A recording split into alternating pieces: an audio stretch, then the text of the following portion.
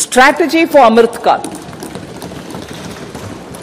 Our government will adopt economic policies that foster and sustain growth, facilitate inclusive and sustainable development, improve productivity, create opportunities for all, help them enhance their capabilities, and contribute to generation of resources to power investments and fulfill aspirations. Guided by the principle, reform, perform, and transform, the government will take up next generation reforms and build consensus with the states and stakeholders for effective implementation.